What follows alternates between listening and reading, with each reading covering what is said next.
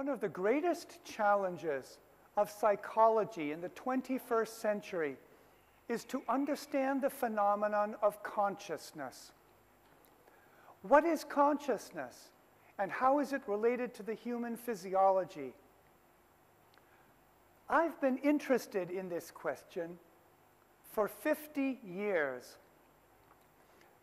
I'm a university professor. In fact, Vice President for Academic Affairs at Maharishi International University in America. I was attracted to MIU because of its approach called consciousness-based education. And I'm attracted here to Maharishi University of Information Technology for its approach to consciousness-based education. That's another talk.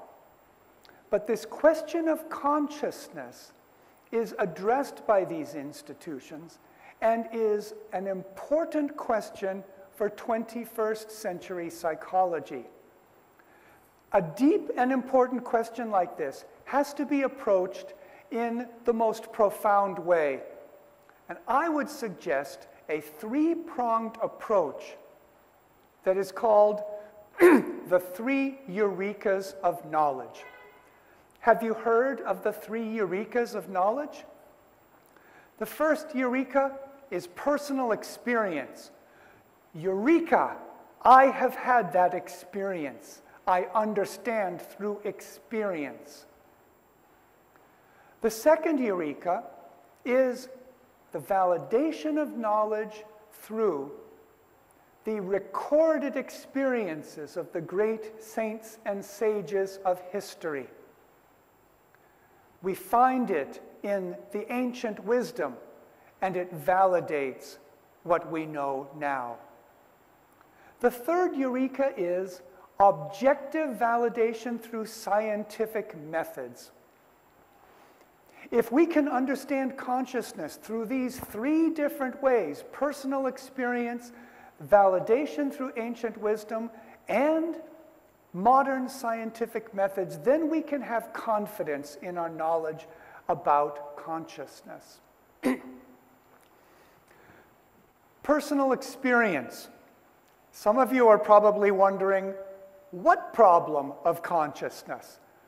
There's waking, dreaming, and sleeping. We experience these three states of consciousness. Our life cycles through these. No big deal. Hold that thought for a minute. Eureka number 2, validation through ancient wisdom. I'm going to turn to the Upanishads of the Vedic literature of India for guidance in the ancient wisdom, what the saints and sages of ancient India knew about consciousness. In the Mandukya Upanishad, there's a clear description about states of consciousness. Just like what we know from our experience, verse 2 of the Mandukya Upanishad describes waking state of consciousness. Verse 3 describes dreaming state. Verse 4 describes the sleeping state. 5 and 6, transitional. And then, verse 7 drops a bombshell for modern psychology to deal with. And here you see the quotation from the Mandukya Upanishad. The peaceful, the blissful, the undivided, thought to be the fourth state of consciousness. That is the self. That is to be known. Let's look at this and see what the Mandukya Upanishad is saying. First, it's talking about a fourth state of consciousness. Right after speaking about waking, dreaming, and sleeping.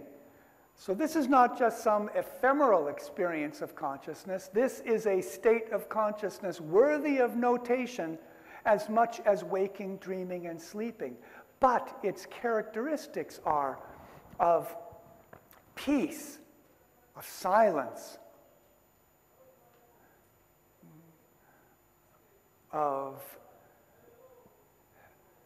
the undivided, non-dual nature.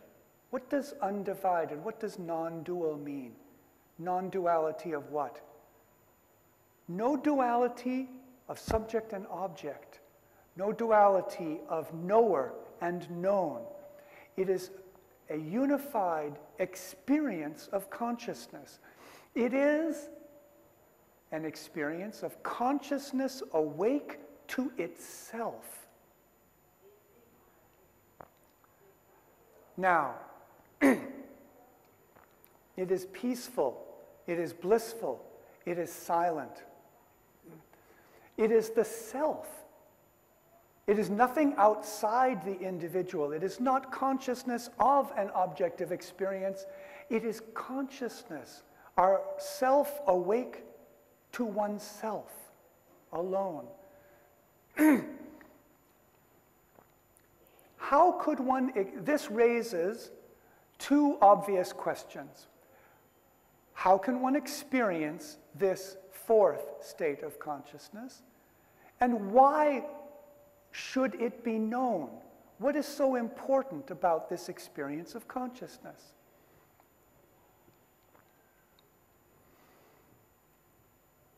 Let's talk about the how part first. This experience of the fourth state, as we saw, was peaceful, blissful, silent.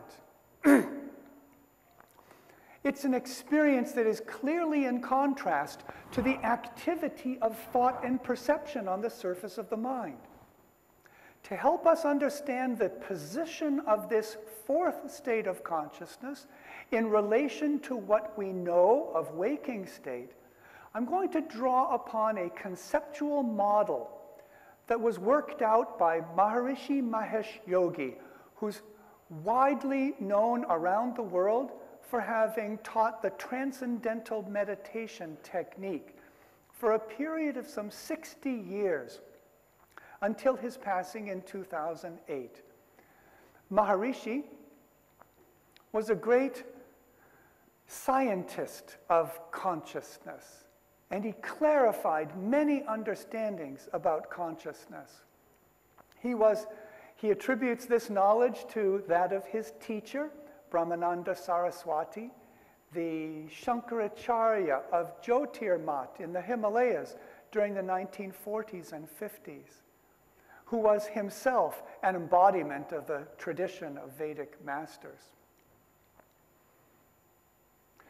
Maharishi's explanation for this fourth state of consciousness is to say that it is transcendental to experience. Waking state of experience, thoughts and perceptions in a very active mode. The mind has subtler states of activity and subtler states of activity and subtlest states.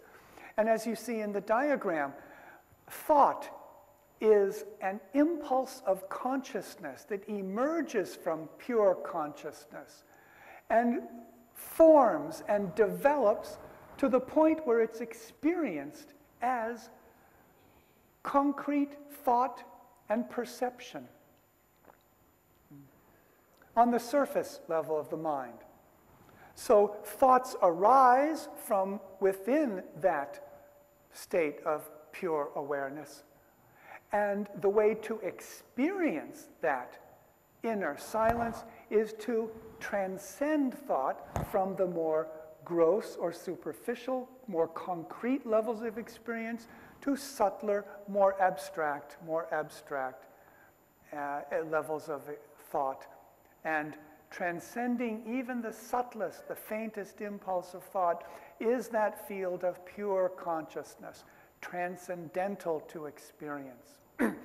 That is the fourth state. That is the peaceful, the silent, the that silent, quality, undivided consciousness awake to itself. So that answers the question of how it can be experienced. One has to learn a technique by which the mind can transcend its own activity. That technique is Maharshi's transcendental meditation technique. I say Maharshi's because it is he who formulated the understanding about the mechanics of the technique and taught it widely. The experience is innate to the human being. There have been great saints and sages throughout history who have had experiences of this fourth state of consciousness, which is why the Mandukya Upanishad records the experience. But it's in this modern world that Maharshi systematized it. Now, the second question was, why would the Mandukya Upanishad say that is to be known, that should be known? What is so important about this experience? To answer that part, we look carefully at the last word in the expression from the Mandukya Upanishad. And you'll remember it said, that is the self, that is to be known. The word to be known is vigyaha in Sanskrit. Vigyaha is a grammatical form of the word vigyan, which means science. So, savigyaha, that should be known, means it should be known scientifically. It should be known through both intellectual understanding and direct experience. That is what the Upanishad is saying. This must be experienced directly. But it's a scientific knowledge. Maharshi himself valued science greatly.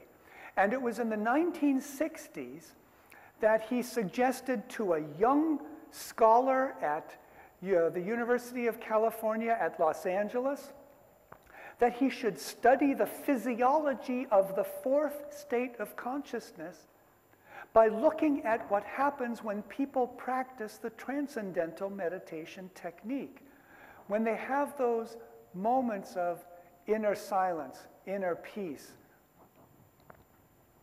of being awake to oneself, what is happening in the body? So his doctoral dissertation studied the physiology of that experience. And he found blood chemistry was different, skin resistance was different, the EEG patterns in the brain were different. Almost everything that he looked at showed a different quality of physiology, distinct from waking, from dreaming, and from sleeping. And so, his work was published, his doctoral dissertation was published in one of the most prestigious journals in this field, the American Journal of Physiology, in September 1971. And you can see an image of his foundational article shown there. It was called a wakeful hypometabolic state. Hypometabolic means low metabolism. It means restfulness. So wakeful with restfulness. This state, the fourth state, is characterized as restful alertness.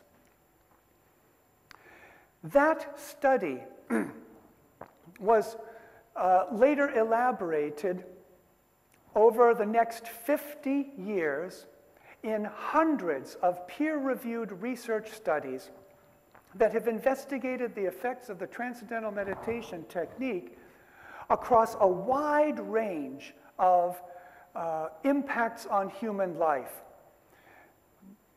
and published in many, many journal articles. A few examples just shown on the slide here. Benefits to mental potential, to a person's physical health, to social relationships, even to creation of peace, radiating peace from the individual to their environment. The topic that other people have spoken on and much has been written about, more than I can say here. Other than to note that my experience as a professor and our experiences at the Maharishi universities around the world is that the students benefit greatly from this experience. They have that clarity of mind, freshness, and alertness that comes from this experience of inner silence, inner wakefulness, inner peace. So, what we have seen here is a body of research over the past 50 years that validates the benefits to the individual from experiencing this fourth state. The transcendental meditation technique is practiced 20 minutes in the morning, 20 minutes in the afternoon. And the answer to the question, why is it important, is because it provides a holistic development of consciousness for the individual and holistic benefits to mind, body, behavior, and environment.